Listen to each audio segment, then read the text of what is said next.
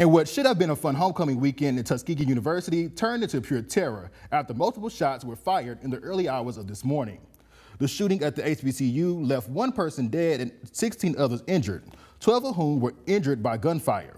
According to officials, the 18-year-old victim was not a university student, but some of those who were injured are.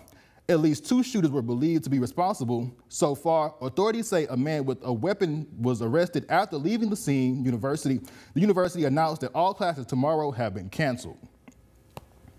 And newly elected Congressman Shamari Figgers sharing his thoughts, saying in part, quote, "Gun violence is ripping apart too many communities and taking far too many lives, especially the lives of young black people.